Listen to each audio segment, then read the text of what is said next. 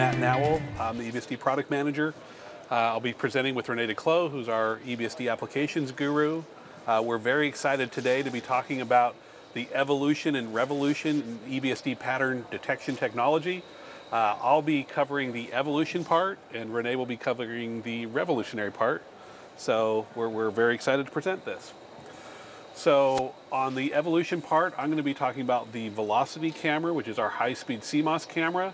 And then Rene will be following up with the direct electron detector camera, our clarity camera, to talk a little bit about CMOS and how it compares to traditional CCD technology.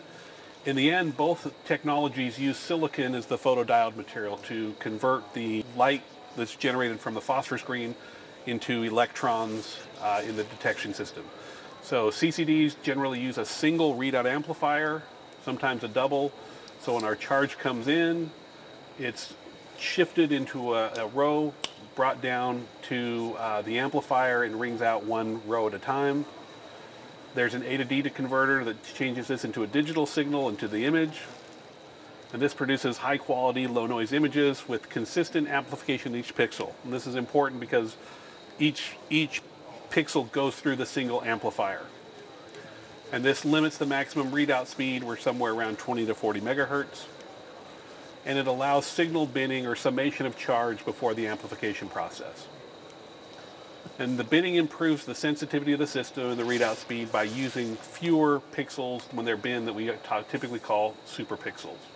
So this is just an example where we see full resolution patterns, 2x2 and 4x4 binning, how the resolution decreases but the intensity increases. And so we can get good signal to noise as the amplification noise occurs only once in the readout process. For CMOS, there's a slight difference. So each pixel in the CMOS array has its own dedicated amplifier.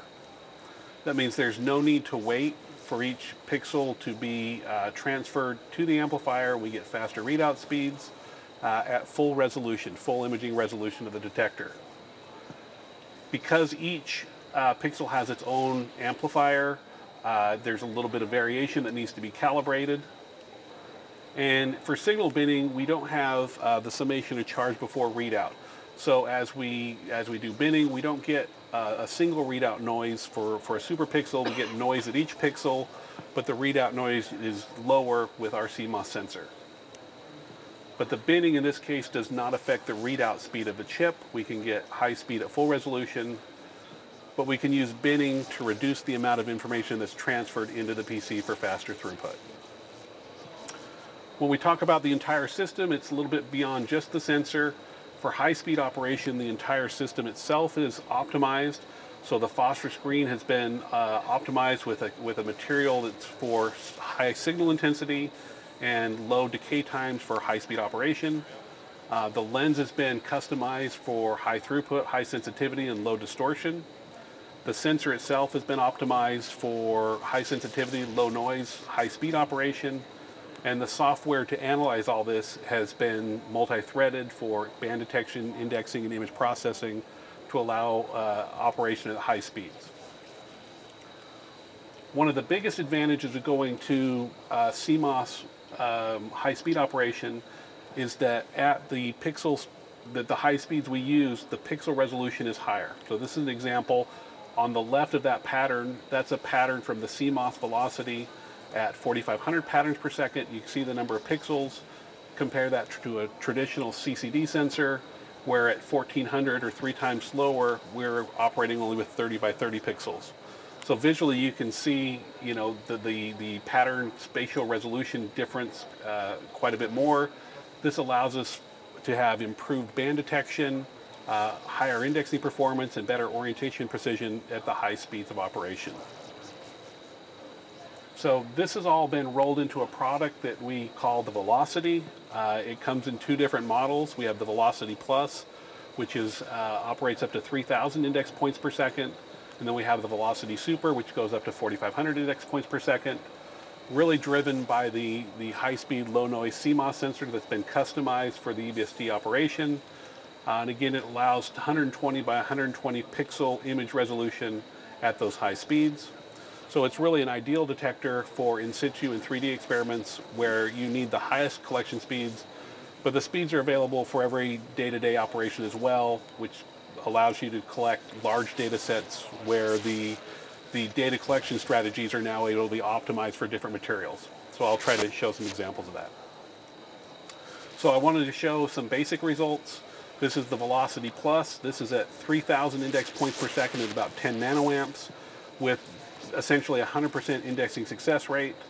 For those of you who aren't familiar with EBSD maps, the pattern quality map on the left shows basically the grain contrast caused by the sharpness of the diffraction patterns.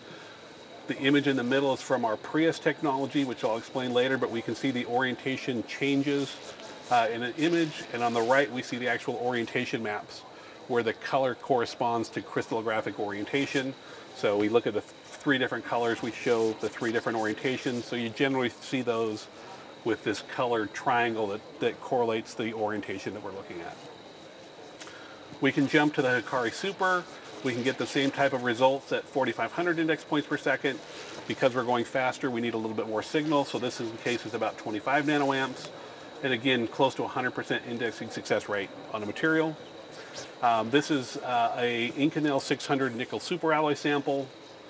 We can get similar results on something like an additively manufactured Inconel, again a nickel alloy, but you can see the grain structure is quite a bit more complex.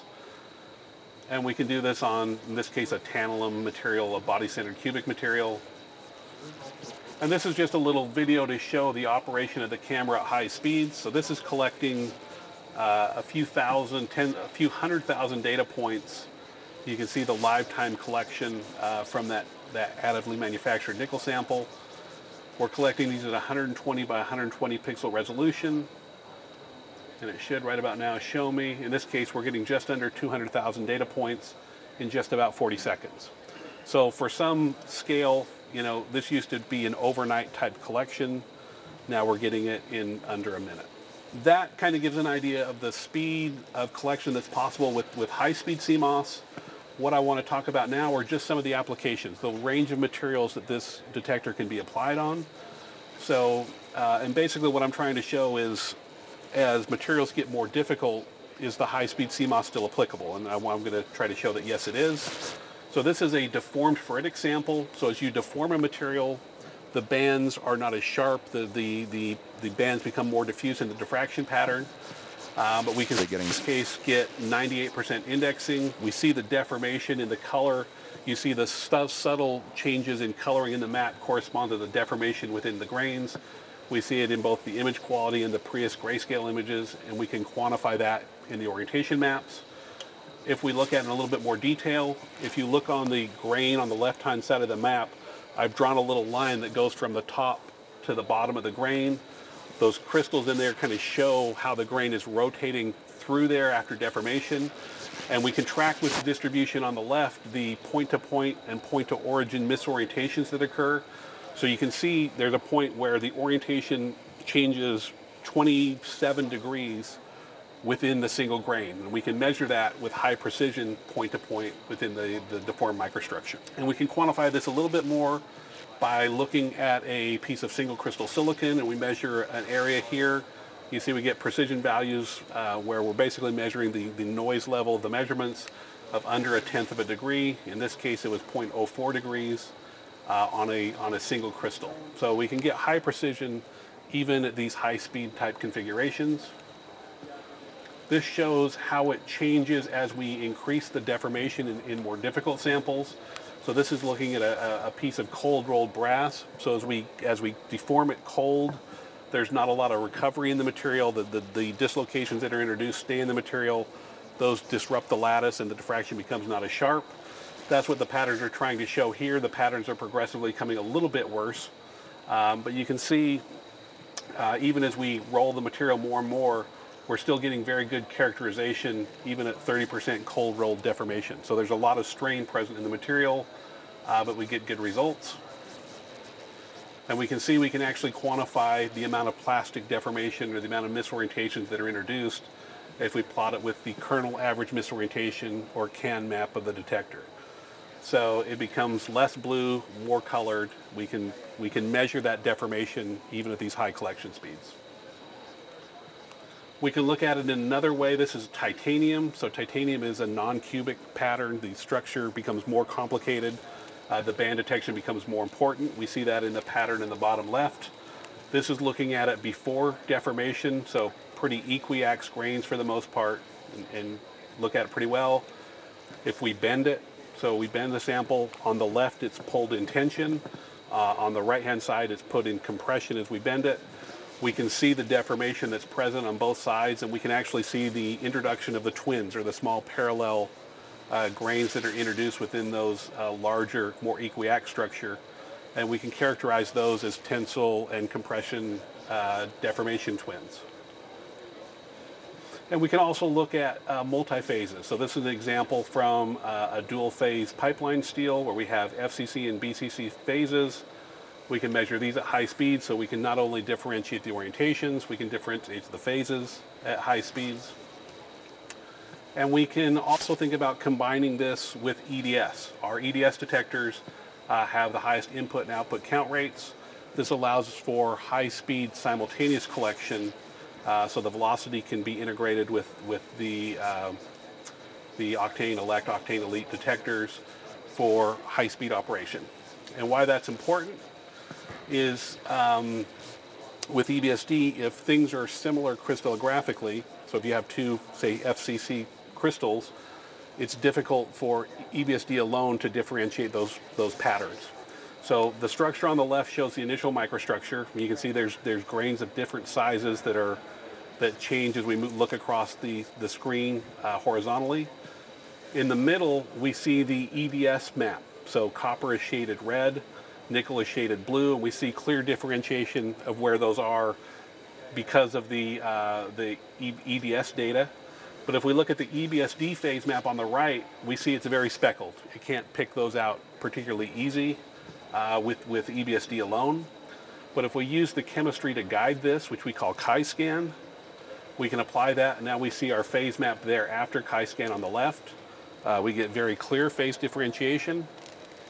In the middle now we can look at our grain map where we group together these points by orientation, and we see where the grains are. We know what the grain size is. And then on the right now we can do the grain size distribution of the copper and the nickel iron phase. So not only do we get the orientations, we get the grains, and we get them differentiated by phase. We start to understand the grain growth mechanism for both phases independently to understand how the thermal cycling affected the layered structures. We can also apply some of our other unique technologies to this camera. So one is NPAR, where we average spatially the neighboring patterns with the collected pattern to improve the signal to noise. This is just an example from a deformed aluminum sample. So we have on the left the initial data collected at high speeds where our indexing success rate is about 85%. We apply NPAR to only the 15% of the points that have a low confidence index to start. After we apply that, we get 97% indexing success rate, and you can see the improvement in pattern quality by using NPAR.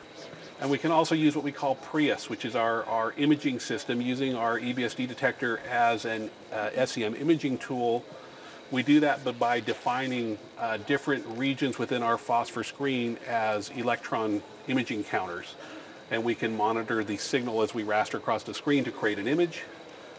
So this is just an example from a piece of quartz where we can see the Prius on the bottom, the middle, and the top map. The bottom we generally try to see a little bit more topography. In the center we generally see more orientation contrast. And on the top we see more atomic number contrast, similar to a traditional backscattered electron detector. And we can correlate that to our regular EBSD data. If you look on the one on the right and I toggle that back and forth, you can see how the high intensity Prius images correspond to the higher aluminum concentration regions within the quartz. We get good orientation data in there. We resolve the twins in there, and we can see how the orientation contrast corresponds to the orientation maps. This is also an example that shows it can be used in a low vacuum condition. Because we're collecting a large amount of data now quicker, we can think about how we can change our data collection strategies. This is just an example looking at a large area sample. You can see on the scale marker there, that's 5 millimeters showing. So we're looking at centimeter scale characterization, where we're automatically montaging the area of interest and stitching it together with a feature that we call combo scan. This is a great microstructure for it because there are many different spatial resolution scales. It's basically centimeter to nanometer scale characterization. So with the camera, we can collect data with very small resolution covering a very large area. Another example of this is measuring retained austenite in some of the steel samples. So retained austenite occurs as you cool material from the FCC phase to the BCC phase. Depending on the cooling rate, the amount of retained austenite will influence your final mechanical properties. So being able to understand that's important. But if we look at the phase map, on the left, you can see the austenite distribution is non-uniform. So if you really want to measure this, you kind of want to get a good area statistical collection, be able to see where it's present. But to do that, because it forms in small sizes, you need to look at with a pretty fine step size. So in this case, it's about 100 nanometer step size, covering a very large area. So this is about 30 million data points for what we term the needle in the haystack problem. And you're able to start to see on the image on the right those patches of color that correspond just to the austenite. We start to see where the austenite packet structures are within the ferritic microstructure. And we can also have a sample like this where it has a bimodal grain size of very small grains and very large grains. If we want to measure that grain size, our step size has to be small enough to resolve the small grains. So in this case, we can measure a weld interface where we can get enough data resolution that we can measure both the small grains and the large grains across the weld interface. This is about 7 million point data size. And we can get the grain size distribution for both. And we can start thinking about partitioning this because the red grains there on the right correspond to the base metal. The blue grains there correspond to the weld nugget, and understanding the grain size difference between those is important for understanding the weld parameters and how it affects the resulting microstructure. So with that, that's sort of covering the evolution, how EBSD detector technology has sort of progressed from CMOS from CCD to CMOS. Renee will now take over to cover the next step in pattern development. Thank you, Matt. So that was the evolution part to the CMOS, high speed, and as I say here, EBSD detector development over the last, let's say, 30 years has really been focused on speed and usability. So improving the detector speed, allowing you to go faster and faster to have just more use of your EBSD and SEM time. Now, there are alternative detection methods that I'm going to talk about here with the direct electron detection. And I would like to show you some examples of what this detector can do and how it can help us looking at a different kind of analysis of EBSD patterns. But before I do that, let me go back into the history a little bit, because we're going full circle almost. This is an image from the 1970s. This is direct electron detection, but not on an electronic medium, but on film. So the early EBSD patterns were always collected on film, and if you're really good, you could do, 10 patterns per hour, if you're lucky. So we have progressed a little bit, but if you look at the quality of these patterns, they were fantastic. There's a lot of detail in there, and in those days, the patterns were mainly used for crystallographic analysis, just trying to understand the structure, the crystal structure, the unit cell of the materials. And then in the mid to late 80s, we moved over to analog television cameras. So we started with these really nice patterns on film, and then later on we moved and we accepted patterns like this one on the right. They're pretty horrible. Those are television rate cameras, so we could not set the frame rate, and it was fixed. Here in the US, 30 frames per second. In Europe, 25. So you could go faster than we could, but we had to average quite a lot of frames to get something usable. So let's say typically 8 to 16 frames were averaged to allow you to get indexable patterns. Then in the late 90s, improvements in these analog cameras came about. So there we have a nicer pattern. and these were replaced by digital cameras and slow speed cameras. And this slow speed is a little bit of a misnomer perhaps, because what it means is that it allows us to set the exposure time. So the television cameras have a fixed frame rate like your television set, and the digital slow speed cameras allow us to say any frame rate from a few millisecond exposure time to 10 or 20 second exposure time if you want to. And that really improved the quality of the patterns dramatically. And then of course, as Matt just showed, the CMOS, so the evolution from the CCD cameras to CMOS gives you really nice patterns as well at much higher speeds. Now, what do all these cameras, these detectors have in common? You have on the right hand side, there's the sample at the 70-degree tilt. Then we have either recording film or a phosphor screen where the electrons are transformed into light. That goes through some kind of optical pathway, in this case here a LED glass, into the camera that's behind it. Analog camera, CCD, CMOS, whatever. And as I said, this focus on speed, that was the main development from, let's say, the late mid-80s to now.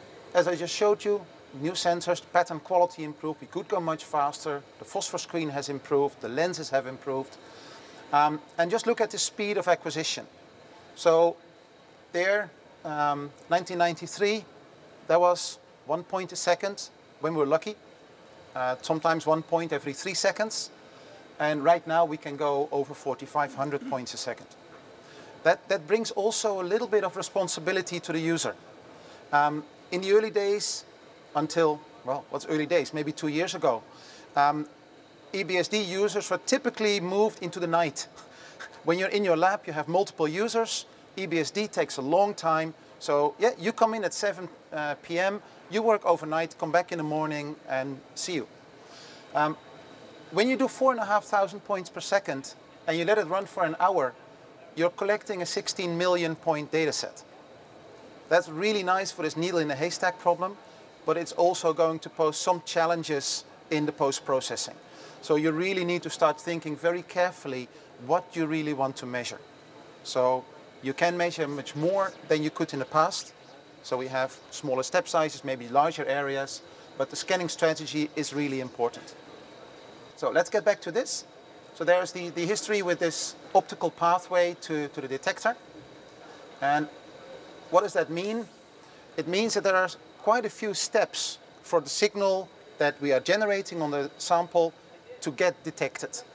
And there are some types of distortions that we're getting in the EBSD patterns. And there's some optical distortions, so those are the typical lens effects that you can have. There's a barrel distortion, pincushion.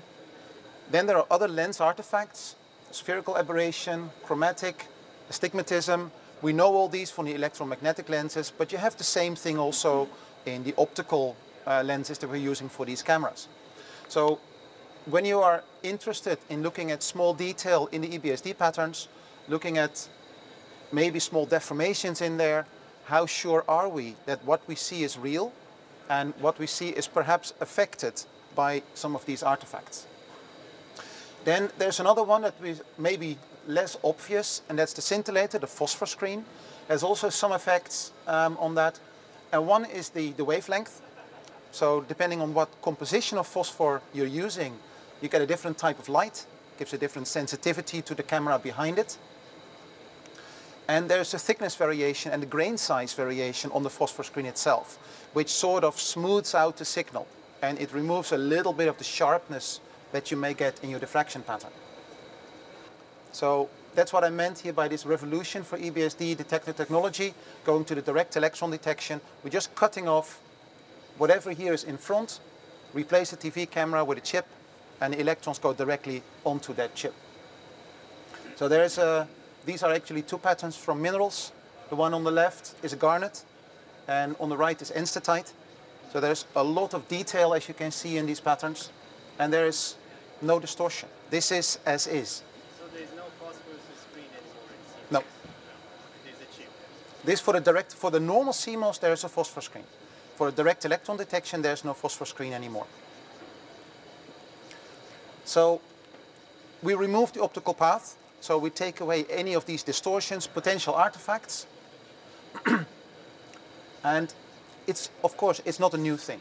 if we walk around the show floor here, there are lots of other suppliers that offer direct electron detection, but those are typically for TEM applications, low dose applications, biological. It has been shown to work for EBSD as well. About 6-7 years ago, there were some groups in the UK, in Glasgow, that were working on it. But there were some problems. One is the cost. TEM cameras, direct electron cameras, are not cheap. And putting those in a potentially dangerous place in an SEM, I'm not sure if your lab manager would like that, if you would do that. The other thing was the sensor geometry, the printed circuit board. So how do you put the board close to your sample? You need some clamping to get the proper solid angle, to get enough information, to get EBSD indexing, and there was the temperature. So some of these chips can get quite hot. You put them exactly in the middle of the vacuum chamber, so you need a way to remove the heat that is generated in the assembly. So now we've built a direct electron detector. It's a number of chips. In this case, we have 2 by 2, so an array of 4 chips, 512 by 512 pixels, with a single layer of silicon on the front, and it's a passive cooling system going out of the chamber. So it's a stable cooling, no problems with the higher temperature in the camera in the chamber anymore. Now, just a close-up. There on the top, it's partly cut out. You can see the silicon layer that's on the front. That's where the electrons hit the detector. Then underneath, there's a connection to the chip. And then the chips underneath with the little wires on the side going to the electronics. So that's the chip itself. That's the sensor. So that's what we put very close to the sample in the traditional EBSD geometry. And here's just a picture. I photoshopped the sample in place because in this case, my stage is mounted on the door. So if I open the door, not much I can see. So but that's where the sample would be. The detector gets very close to get our normal 70 to 75 degrees solid angle, which means that the perpendicular distance from the sample to the detector is about 20 millimeters. So that's how close we get. And here on the left, I have a little animation of how the detector actually works. So we see the layer on the top with the bonds that I showed here, the bump bonds. And there's a charge event, an electron hits it, there's a little bias voltage, charge goes down, hits the amplifier, so it's magnified. Then the software checks, okay, we check, is this a real signal? So there's a threshold, there's a cutoff value to take the noise away. So whatever real signal is above the noise, and then we can just count the event, which means that for every pixel we can actually count how many electrons come in. And when you do that, you can just run it as a normal EBSD detector. So maybe not the most efficient use of such a system, but you can get pretty nice maps. This is a duplex material, austenite ferritic steel, lots of deformation, and there we just have a few maps, as Matt showed, that we also get with the velocity detector. But we can do a little bit more than that, and what I show here is event counting. So the top layer, the top row shows patterns collected at 10 kV with 380 picoamp of beam current, so it's quite a bit less than what we normally use. The bottom row, 20 kV, 450 picoamps. And the other numbers you see, 50, 80, 110, is the maximum number of electrons in any one pixel in that pattern. So if we look on the top left, we have a pattern with 50. That means that I have a maximum number of electrons or counts, maximum 50 pixels, 50 electrons in any one pixel. And that's the type of pattern you get. It also directly shows you that the diffraction is only a small component of the entire signal on the detector. Typically between 10 and 20% gives you the bands. The other 80% is just background noise. So the bands are pretty weak. But then I increase exposure time, 10, 20, 60 milliseconds. So let's increase that a bit more. So 300 milliseconds, so you can see the contrast and the quality of the pattern increasing. You start to see a lot of detail already, especially in the top row. If you go 10 kV, there's very nice detail visible. When the bands go narrower with higher kV, you lose that a little bit, but still there's a lot of information in there. And when you go up to, in this case, to 1 second for these counts, for these beam currents, you get very high quality diffraction patterns. And this low current is also something we can use for mapping. So if you have beam sensitive materials, you could map with just a few hundred picoamp of current in order to save your material. This material, I'll immediately admit, it's not beam sensitive, it's a duplex steel, but just to show what it can do. This has 110 picoamp beam current, which means it's 1/3 of the one on the top left. So it's not much. And here you see the original pattern, top right. You can just make out the bands, but for the band detection algorithms, for the Huff transform, that is enough to identify where the bands are. And we can actually get a pretty good map and phase separation based on these conditions. Now, that's what you can do with mapping. But now let's take a look at the patterns themselves. And here we have a pattern on a nickel test sample collected on a Hikari, on a CCD camera, so not a CMOS, just to get a good quality pattern. I would say that looks pretty nice. So if you get a pattern like that from a sample, everybody's happy, I would assume. And then I just let the sample in place, take the detector off, and move the direct electron in place. And that's the difference between the two. So what you immediately see is the sharpness of the bands. On the left-hand side, you see a lot of the bands are a little bit blurry at the edges, and also the detail inside is not very sharp. And on the right, it is. So that's really the effect of the phosphor screen and the optical pathway that the signal has to travel to get into the CCD. And we can look at a little bit more detail here. So there's a recrystallized ferritic grain.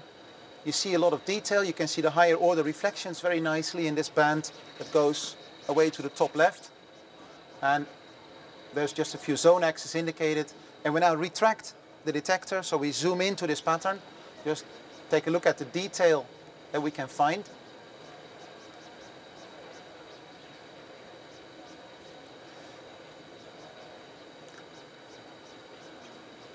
So this is taking the detector about 10 centimeters out.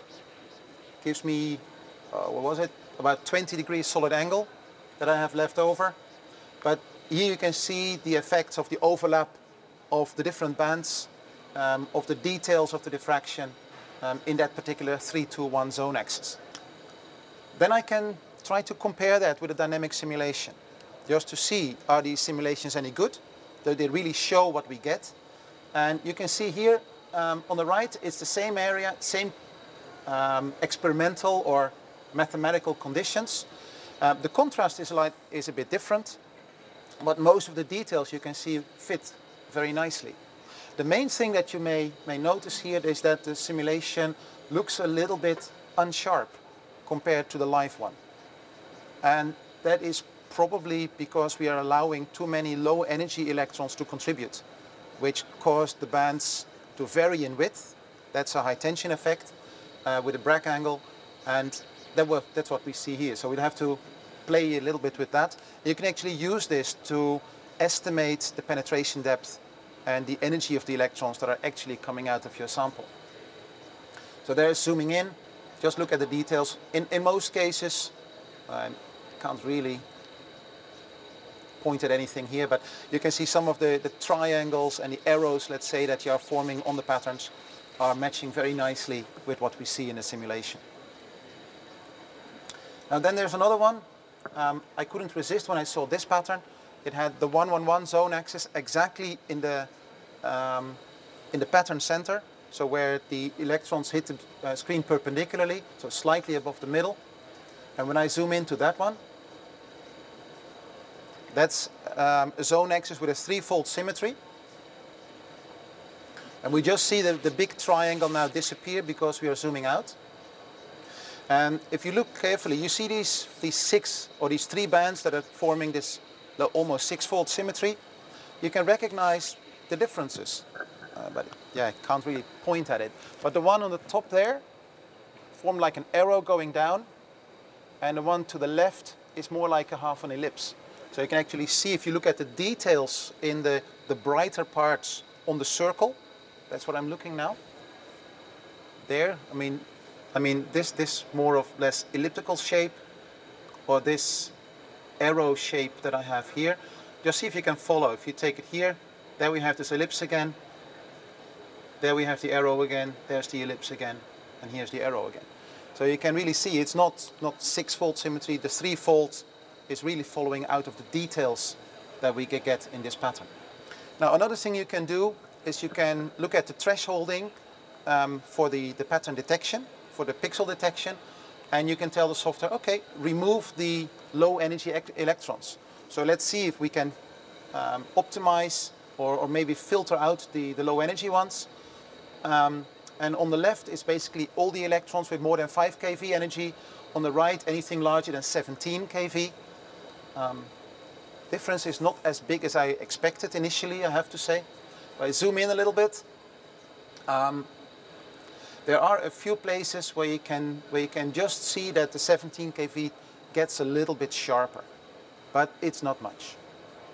Now, the other thing that we often see in diffraction patterns when we are looking in a normal CCD or CMOS camera is that we see that the patterns get a little bit unsharp towards the corners or towards the edges of the phosphor screen. And in many cases that is assigned to optical artifacts. There must be something in the camera, so let's ignore that.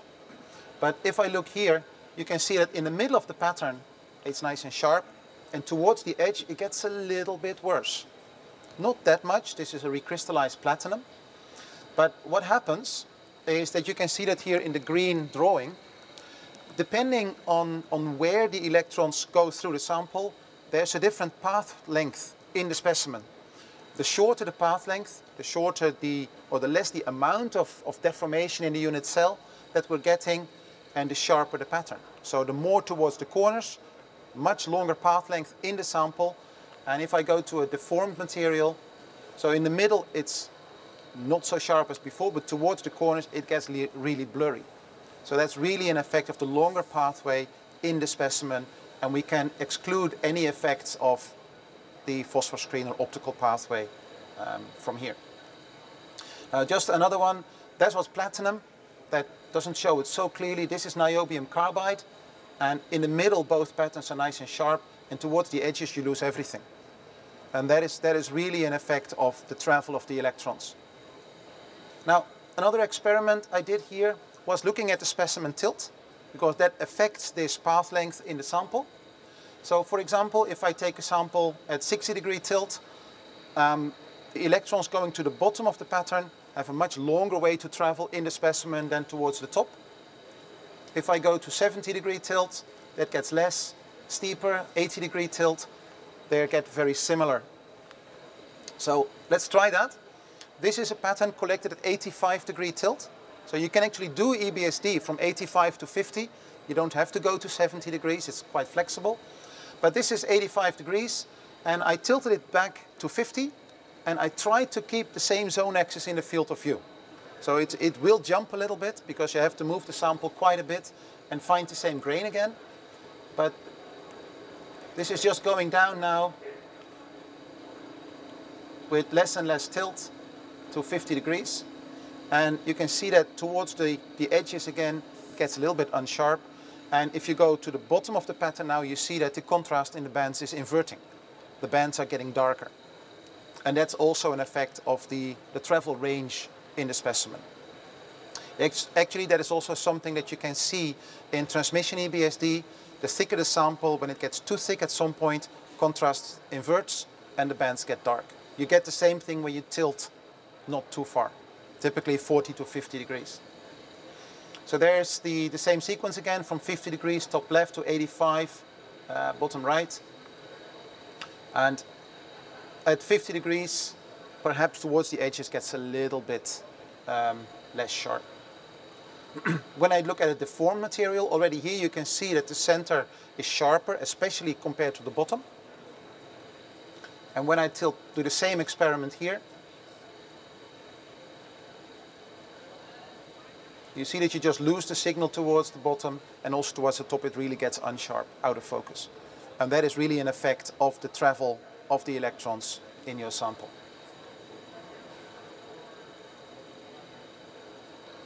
Now, the atomic number of your material also has an effect on what EBSD patterns look like. If you have experimented with different types of samples, you've seen that as well. The heavier the material, the higher the contrast, but also a little bit unsharpness that you get. That's an effect of the diffraction parameters.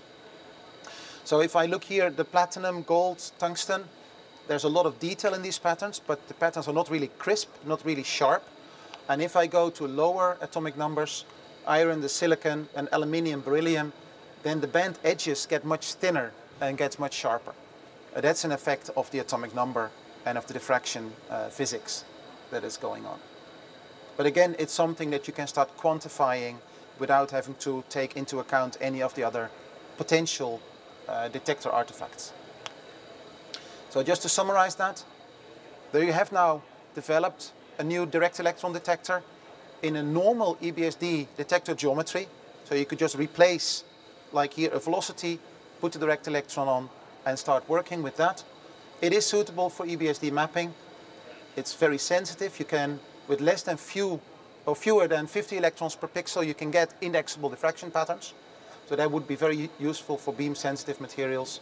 And because there is no artifacts or no distortions on the way from the sample to the detector screen, you can do all kinds of quantitative pattern analysis that you could not easily do with a traditional detector. So, just a few more pretty pictures. Thank you very much for your attention.